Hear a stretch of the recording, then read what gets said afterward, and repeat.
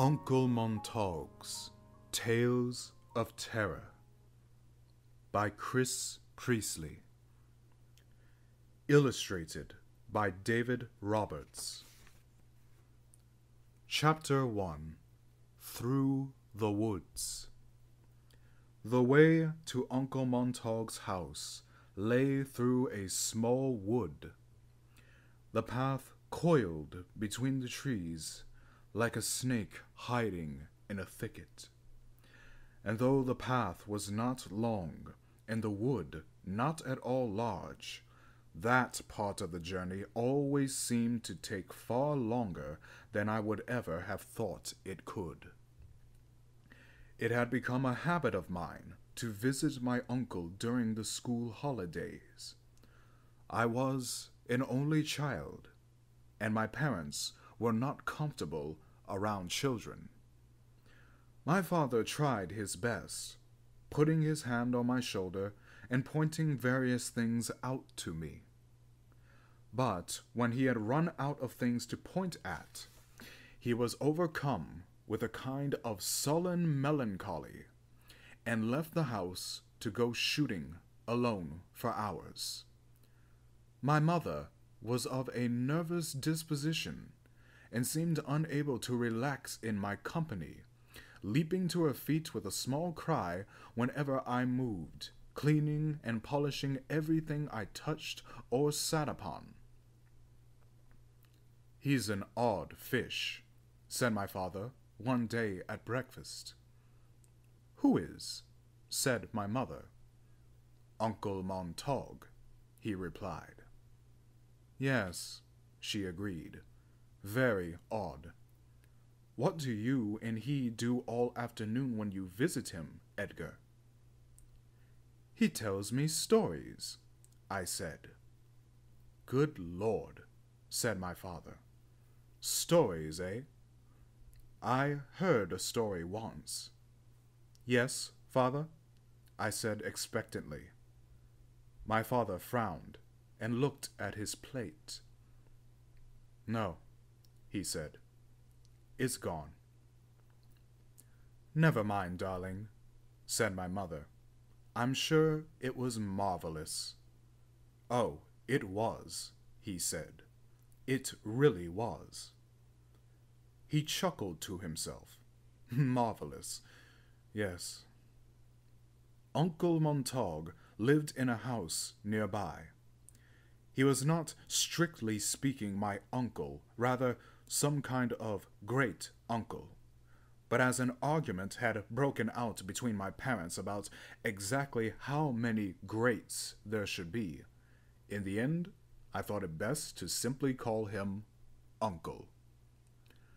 I have no recollection of ever visiting him when the trees of the wood between our houses were in leaf. All my memories of walking through that wood are when it was cold with frost or snow, and the only leaves I ever saw were dead and rotting on the ground. At the far side of the wood there was a kissing gate, one of the kind that lets only one person through at a time, while ensuring that the gate cannot be left open and allow sheep to escape. I cannot think why the wood or the paddock it bordered had such a gate, for I never did see any creatures whatever in that field or anywhere at all on my uncle's property. Well, none that you could call livestock, at any rate. I never liked the kissing gate. It had a devilishly strong spring, and my uncle did not have it oiled as often as he might. In any event, I never once passed through without feeling the strangest horror of being trapped. In the odd state of panic that came over me, I foolishly imagined that something was coming at me behind my back. Of course, in no time at all, I managed to pull back the creaking gate and squeeze through, and each time would turn with relief to see the wood unchanged beyond the small stone wall I had just passed through. Even so, in my childish way, I would turn again as I set out across the paddock, hoping, or rather perhaps dreading, to catch sight of someone or something. But I never did. That said, I did sometimes have company on my walk. The children from the village would occasionally skulk about. I had nothing to do with them, nor they with me. I was away at school. I do not wish to sound a snob, but we came from different worlds. I would sometimes see them among the trees, as I did this particular day. They did not come near, and never said a word. They stood silently among the shadows. Their intention was clearly to intimidate me, and in that they were quite successful. But I did my best not to appear ruffled. I made a show of ignoring them and continued on my way. The paddock was overgrown with long, ragged grass and the dry, brown seed heads of thistles and teasels and cow parsley. As I walked across the track of trampled grass towards the garden gate, I could see and hear the scampering movement of what I took to be rabbits or pheasants rustling in the undergrowth. I always paused at the gate to look at the house, which stood on its own little hillock, as many churches do, and indeed there was something of the graveyard in its walled garden, and something of the church in its arched Gothic windows, and its spikes and ornaments. The garden gate was as much in need of oil as the kissing gate, and the latch so heavy that it took all my boyish strength to lift it. The metal so cold and damp, it chilled my fingers to the bone. When I turned to shut the gate again, I would always look back and marvel at how my parents' house was now entirely hidden by the wood, and at how, in the particular stillness of that place, it seemed that there was no other living soul for miles about. The path now led across the lawn to my uncle's door, past a strange gathering of topiary bushes. No doubt these massive yews had once been artfully clipped into the usual array of cones and birds, but for some years they had been growing wild.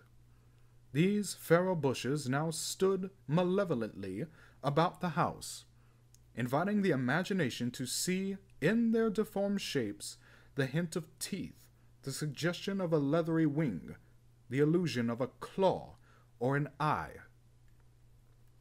I knew, of course, that they were only bushes, but nevertheless, I am embarrassed to say that I always found myself hurrying along the path that led between them, and was never tempted to look over my shoulder as I rapped the great hoop of the door knocker to announce my presence to my uncle, a hoop, I should say, which hung from the mouth of a most peculiar creature. The face, formed of dull, unpolished brass, seemed to hover unnervingly betwixt lion and man.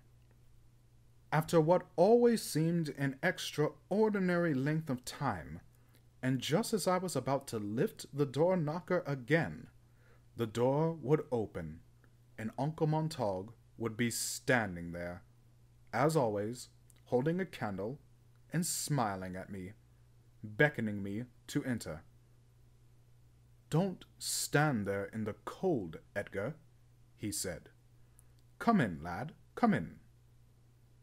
I entered eagerly enough, but, to tell the truth, there was little difference in temperature between the garden and my uncle's hallway, and if there was a difference, I would say it was in the garden's favor, for I have never been so cold inside a building as I was inside my uncle's house. I swear I once saw frost sparkling on the banisters of the stairs. My uncle set off along the stone-flagged hall, and I set off in pursuit, following the flickering candlelight as keenly as a moth. It was part of my uncle's many eccentricities that, though he clearly did not want for money, he never had any truck with electric light, nor gaslight for that matter, and lit the house by candle wax alone, and that sparingly.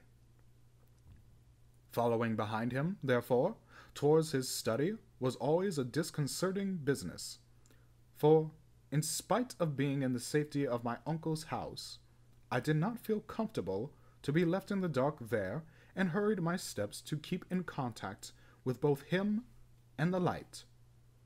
As my uncle walked through the draughty house, the candlelight no doubt added to my jitters. Its fluttering passage created all kinds of grotesque shadows on the wall, which danced and leaped about, giving the unnerving impression of gaining a life of their own, and scuttling away to hide under pieces of furniture or scurry up walls to skulk in ceiling corners. After more walking than seemed possible from the size of the house as it appeared from outside, we arrived at my uncle's study, a large room lined with shelves holding books and curios from the old man's travels. The walls were encrusted with prints and paintings, and heavy curtains smothered the leaded windows. No matter that it was still afternoon, the study was as sunless as a cave. The floor was covered in a rich Persian carpet, and the base color of that carpet was a deep red, as were the paintwork of the walls and the damask fabric of the curtains.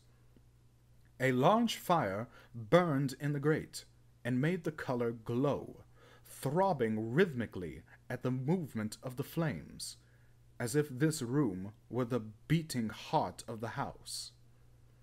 Certainly, it was the only part of the house I ever saw that I could describe as comfortable, though I should say at this point that despite having been to my uncle's house many times, this was in fact the only room I had ever been in, save for the lavatory. This may seem odd, but it did not occur to me as such at the time. My meetings with Uncle Montague were less of a family get-together and more in the way of a business appointment. Uncle and I were very fond of one another in our way, but we both knew what had brought me. Hunger. Hunger for stories. "Sit yourself down, young fellow," he said, as he always did.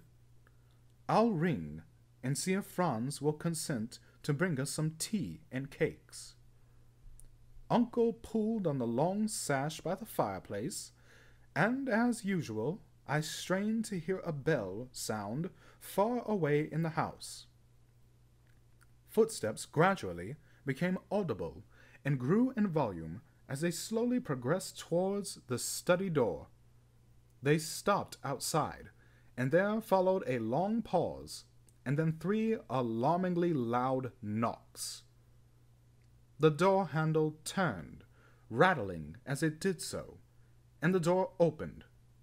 From where I sat, the door blocked my view, and all I could see was my uncle standing by the open door, whispering our request before the door slowly closed once more, and the footsteps faded away into the distance, oddly mingling with their own echoes to produce a strange scampering sound. I should like to have told you something of Franz's appearance, as I am sure you will be wondering if he was tall, or fat, or fair-haired. but I am afraid that never on any of my visits did I so much as catch the merest glimpse of Franz. By the time my uncle and I had exchanged some pleasantries, and he had inquired as to the current state of my schooling, there were 3 more sonorous knocks at the door, and Uncle, getting up to answer it once again, returned with a tray, on which there was a large teapot, cups and saucers, and a plate of cakes and biscuits. There was no milk jug, because Uncle and I both took our tea black. There was a bowl of sugar lumps, and, though I never saw him actually take one, my uncle must have a considerable sweet tooth, for they were always entirely gone by the time I left, and I never took sugar at all, even as a small boy. We sat either side of the fire, my uncle and I, with the tray on a small table between us, my uncle with his elbows on the arms of his chair and his fingertips together. When he leaned back, his face disappeared into shadow entirely. "Your journey here was uneventful, I trust?" he asked. "Yes, uncle," I said. "You saw nothing in the woods?" Uncle Montague often asked this question, and my reply was always the same. "No, uncle," I said, not seeing the need to mention the village children, as I could not imagine they would be of interest to a man like my uncle. "I did not see anything in the woods." My uncle smiled strangely and nodded, taking a sip of tea. He sighed wistfully. "There is nothing quite like a wood at night, eh, Edgar?" he said.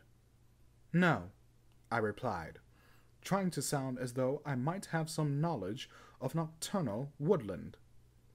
"And where should mankind be without trees?" he continued. "Timber is the very engine of civilization, Edgar. From the plow to paper, from the wheel to the house, from tool handles to sailing ships. Man would have been nothing without trees, lad." He went to put another log on the hearth, and the flames seemed to almost leap out and wrest it from his grip. After all, what could symbolize man's separation from the animal world more than fire? Fire's warmth and fire's light. We both looked into the fire, mesmerized for a while by its dancing flames. The Norse people believed that the world was suspended in the branches of a great ash tree. Did you know that, Edgar? "No, uncle." "Yes," he said. "The people of the northern forests have always had a special relationship with the tree. After all, those ancient wild woods were their storehouse of building materials and fuel and food. But they were also dark and mysterious, filled with bears and robbers and who knows what else." "Do you mean witches, uncle?" His eyes twinkled. "Witches, warlocks, wizards, wood sprites, werewolves." "Werewolves?" I said with a little gulp. "Perhaps." Uncle Montague gave a little shrug. "The point is that they respected the forest, and they respected trees, feared them, worshipped them." "How did they worship them, uncle?" I said, taking a biscuit and noticing that the sugar was already gone. "In many ways, I am sure," he said. "The Roman historians tell us of sacred groves, of oak trees splashed with blood." "Blood?" I said, spluttering a little on my biscuit. "Yes," said Uncle Montague. "They tell of sacrifice, sometimes human. The Celts were partial to taking the heads of their enemies as trophies in battle. To them, the hanging of the heads on an oak was probably as festive as the hanging of baubles on a Christmas tree is to your dear mother. I raised a doubtful eyebrow on both counts, and Uncle smiled. "But why worship a tree?" I said. "I can think of many things less deserving of worship," he replied. "Look at how long some trees have been alive. Think of what they have seen. Why, there are yew trees in churchyards that may be more than 1,000 years old, older still than the ancient church nearby. Their roots are in one millennium, and their branches in another. And who cannot stand in awe when they see a great oak, or ash, or elm, standing alone like a mournful giant?" He tapped his fingertips together, and I saw his wolfish smile in the shadow. "I know a story about just such a tree," said my uncle. "Would you like to hear it, Edgar?" "Very much so." After all, that was why I was there. "It may be a little frightening for you." "I don't mind, Uncle," I said with more courage than I felt, for I was like someone who, having been hauled to the highest point of a fairground ride, was beginning to have second thoughts. "Very well," said Uncle Montague, looking into the fire.